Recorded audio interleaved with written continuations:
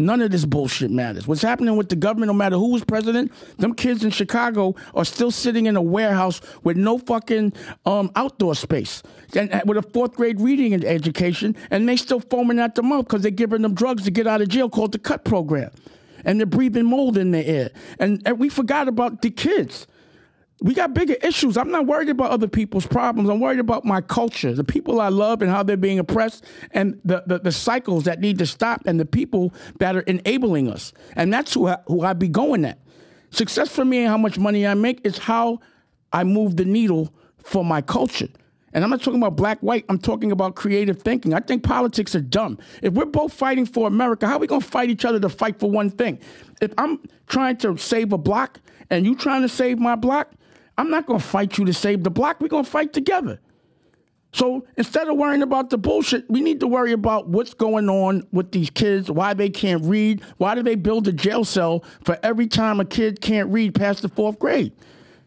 That's the problem. Why is all this independent sector, the government with these big budgets, paying people to do things for the people, but they're not looking at where they're spending the money or how they're spending the money? How could a kid's jail be $1.2 a bed for a child, and they don't even let him buy a real toothbrush? That's the problems that I'm dealing with in this moment, is education and teaching, my culture. If you could, half the people that give a fuck about Trump or Biden, they probably don't even know how to get a law passed. They don't know how to lobby. They don't even know how to change things. You understand what I'm saying? Like, to make a law or to make change in America is a unilateral decision. A lot of people got to agree. So that should be what we should be doing, is trying to work on how to stick together instead of what makes us separate as a social class. It's not about black or white. It's about 99% of the world that got to work for the 1%. And the way they make the 99 fight each other so that we continue to separate and work for the 1%. So either way, all these people that care about the president are paying for a billionaire, but both of them. I'm not jacking none of that. Pause, because I don't know what's going on. They're all gray areas. I can just control what I see and know.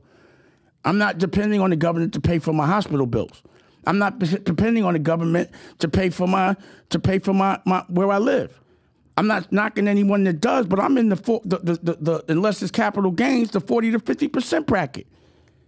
And I always owe taxes. So when you owe $12 million of taxes, how do you pay that back without making $24 million?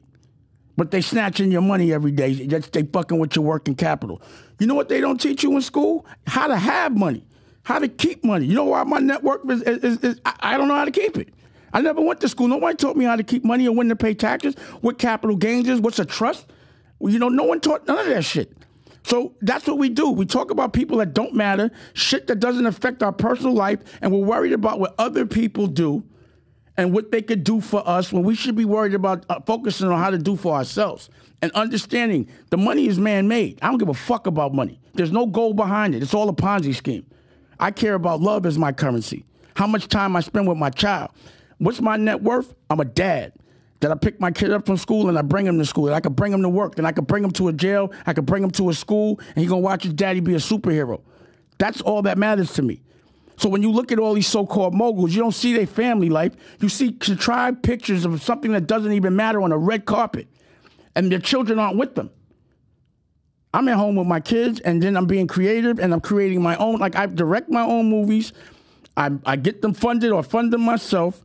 I put them out, distribute them myself, and then I put them on my own streaming service. That's amazing. To be able to write a book and sell 60,000 books by myself and you don't know it, that's amazing. That's impressive. To have my own sneakers, to have my own, all that shit is amazing. Yeah. To me, I'm not worried about that bubblegum shit. That's why I left it. You understand what I mean? But I'm not going to be grouped up, never. And the feds don't need to call me, because if they watching or listening, they like, yo, this motherfucker just living a nice, pleasant, boring life. The only lawsuit you're going to get from me is I yelled at you. That's it. You're not going to get none of that old funny shit, because that's not what I do. There is no gray area with Dame Dash. And the receipts are there. Period. I tape everything. So, yeah. That was great. By the way, why do you think crime is so high in Chicago? Because it's such a big state. You think because it's a big state? Yeah, it's like 16. See, There's plenty of big states, but why is Chicago so high? Go Google it. It's the reason why they say the crime rate is what's relative to how many people are there. So many people get killed because so many people are in one spot. You understand what I'm saying? It's just a big spot.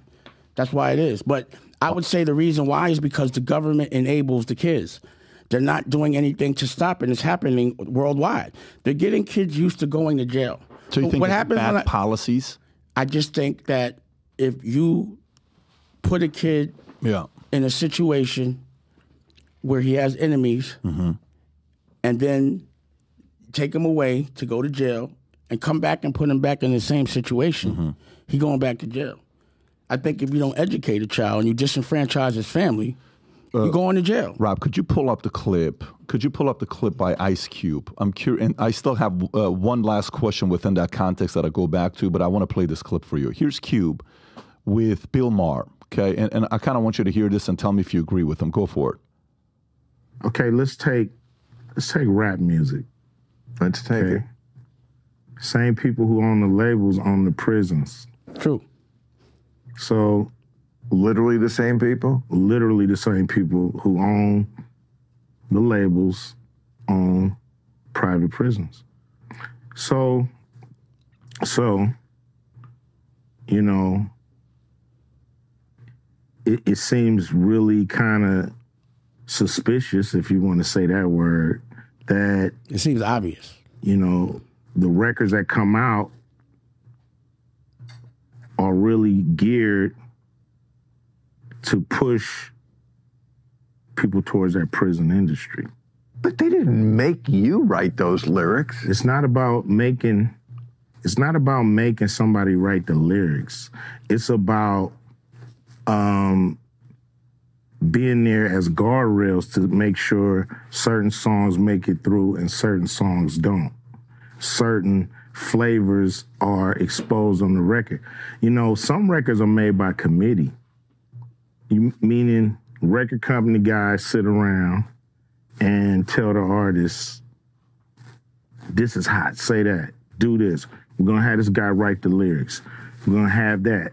So the narrative is really kind of, you know, structured and really made into what the record company want the record to be, and what the, you know, a lot of artists are frustrated with this kind of music making. You know, a lot of people, you know, feel like they're being controlled by the label. You can this stop is right how they there, do Rob. it. What are your thoughts on what he's saying here? It's true. It's obvious. You never told me if a boss is a good boss if his whole crew goes to jail. Not Trump, just in general. If his whole crew goes to jail, he's around the mob. Right. If his whole crew goes to jail, is he a good boss? You ever been to jail? Can you answer my question? I don't judge it that way. I'm asking you a question.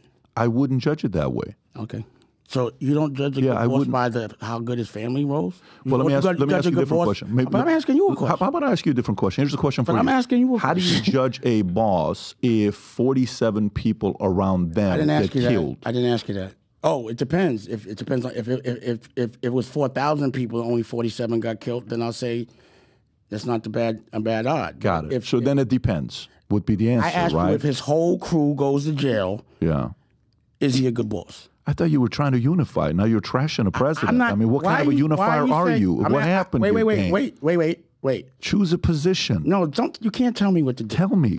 Listen. You're not listening. Yeah. I'm not saying that about Trump. I'm saying that in general. Yeah. Forget Trump. If you're a boss and your man right there and everyone that's in here goes to jail but you, are you a good boss? So was Sugar a good boss? You're not going to answer my question, huh? Because it depends. It's the same answer you gave. I'm not talking about another man. I would tell you it depends. Okay. So it in depends. what way could your whole crew go to jail and you're a good boss? But in what way can 47 associates close to you get killed? What does that have to do with what I'm talking about? I'm asking a question from you. But you're not answering mine. You're not answering mine. Because I'm giving you the same answer you're giving. I didn't give you. Wait, I'm asking you a question. No, I'm asking you. All I said was it depends. I didn't say it depends. I said if a boss goes, if his whole crew goes to jail and he does not, is he a good boss? I'm not talking about Trump. You are talking about. No, I'm not. You know how many motherfuckers I know whose whole crew went to jail? Yeah. That's just the shoe fits wearing. I don't have no beef with this. Let me get it clear. Tell me.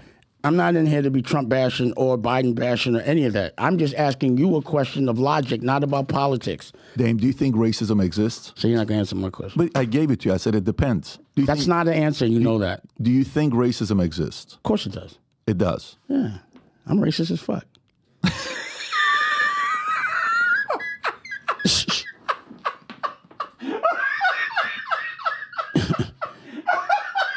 So funny about that. Yeah, you said you're racist yourself? Yeah. Why are you? I'm against bitch-ass niggas. Okay. So, but is that skin color or could that be white, black, Asian, anything? White, black, Asian, anything. Okay. So let me specify. Do you think racism towards a skin color or nationality, ethnicity exists? There's definitely things that I assume because of color.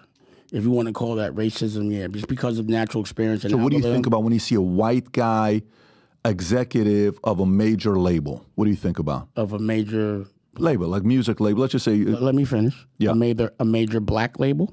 If a white guy's running a black label, that's problematic for me. If a white guy's running a black label, how about a black guy running a white label? That doesn't happen, but it doesn't matter. I think there's no such thing as a white label. That's what's funny, right? When you go into music, there's black music, but there's no white music. They don't have a white music division. It's just a black music division. Why is that? Is that racist? So I'm asking you, is that racist? Can you be? I'm not in the space, so I don't know. So be specific. Like who has a black? Every music. Do they say black or do they say hip hop? Because Eminem is white and he sold more records. I'm not sugarcoating shit. Yeah. I said it's called black music. Head of black music. I'm not black and I listen to hip hop. It's not what you're not answering any of my questions, bro. Yeah. I said, is it racist? Invite me on your podcast. I'll answer your questions. All right, come on. Yeah. Come to America New. You owe me that. I'm with you. That's my thing. I'm game. I'm with you. Right. I'm with you. What I'm saying is there is a black music division in every label. There is. Okay. And there isn't a white music division in every label. Okay. So I'm asking you, is that racist? But you're not going to answer. It's going to depend. I know. No, I don't know the facts, too. I gave you the facts. You do know the facts now. No, I don't know. I'm telling you the facts. Yeah. Why are you doing this? I would say what's your net worth? A hip-hop What's your net worth? division. What's your net worth? I got a couple dollars. Yeah. So you asked me, and I'm asking you, what's your net worth? Put it between 300 to 500. 300 to 500 million? Yeah. No, send something over. Send some what? Send something over. When you say net worth, that means you looking at $500 million cash? Yes. Do you pay taxes on it? Cash, I would say shy of 200 cash. Oh yeah, send something over, man. Yeah. You want? I'm at an auction. I'm about to sell my interest of Reasonable Doubt, Rockefeller Inc. Okay. You want to buy it? What's it going for? It's at auction. At auction? Yeah. Tell me, send me an information. I'll look into it. I'm telling you. Send it to me if it's an auction. I'm talking. It doesn't I'm going to be able to bid. No, you said auction. So as an auction, I'm also you said how much is it? It says at auction, but I have a judgment. So once anything I have past a feeling judgment, our dinner would be 10 times better than this podcast because you paying for it. I don't have a problem paying for it. There's no question. Can I ask you this one selfish question? How do you look at $500 million? I would blow all of that shit. Well, how did you save it? You save it? You just look at it? Yeah. Well, what do you look at? You look at your money? But you ask. How often do you look at your bank account? Like say, let me make sure I got it. Once a quarter, I meet with my guy. You meet your guy? Yeah. Once a quarter, we meet with the whole team. It's too hard. Saving money is so hard. When I'm saying saving it, like when money's sitting, there's so many laws that come with it, and unless you're savvy about how to hold it, you're gonna lose it, man. But you know what it is? So hard. I lost everything at 23, 24, 25, the first time I made money. 23 years old. I just supposed to lose everything. Get it. But the I lose everything every year. But let me tell you, when I hit rock bottom at 25, my entire mindset changed. What's rock bottom? Jail? No, I didn't go to jail. What was rock bottom? No, rock bottom is... What's your version of rock bottom? Lost financially. I'm about to file bankruptcy. I don't have a penny to my name. That's not rock All bottom. my credit cards are maxed out. Relationships are gone. That's not Girlfriend, fiance, and I'm about to go back into the military. To me, at 24, 25, that wasn't rock bottom. That was rock bottom for me. You're spoiled. You're so funny. Let me tell you something. Rock bottom is when you don't have a place to live. Yeah. and you're a drug addict and you don't have your health. No, that's not. And you're not mentally stable. Financially rock bottom. That's financially rock 25, bottom. Everyone's financially rock bottom. Yeah, well, but these are the, you know what I mean? what it did do, you know what I did learn? Kids usually are in college, coming out of college with fucking debt right now, getting a job. You know Warren Buffett, obviously, and you know Charlie Munger. Charlie Munger is his partner that passed away. Yeah. There's a book he wrote called The Poor Charlie's Almanac. It's a very good book for you to have in the house. Just kind of look through. They interviewed his kids, and they said, what did Charlie talk about during dinner with you guys? He said, that's the book right there, by the way. He said, Dad always talked about people he knew that could have been rock stars that totally ruined their lives because of bad decisions. He taught more how to make bad decisions and avoid them than how to make good decisions. A lot of times when we get money or fame or success, sometimes you don't know how to handle the limelight. Sometimes you don't know how to handle the money. How do you... Again, how does somebody coming from a social class of 99% understand day one how to deal with zero? I'm with you. But for sure. But I'm saying at 24, let's say you're broke. It's hilarious. Everyone at 24 is broke right now. Just ask Gen Z. No, but what I'm saying. But I was a worker and I was a sales guy. I was a guy that actually worked. What I'm saying is, I think it was way worse at the time than you thought. In hindsight, now the worst point of my life was living in Iran, going through a war till 10 years old, and we got bombed 167 times in a day. That's real stuff that we have. Where did that happen? Iran. You're from Iran? I'm from Iran. Yeah, I was born in 78. We left Iran at 89. So I lived in Iran for almost 11 years. Yeah. So if you like this clip and you want to watch another one, click right here. And if you want to watch the entire podcast, click right here.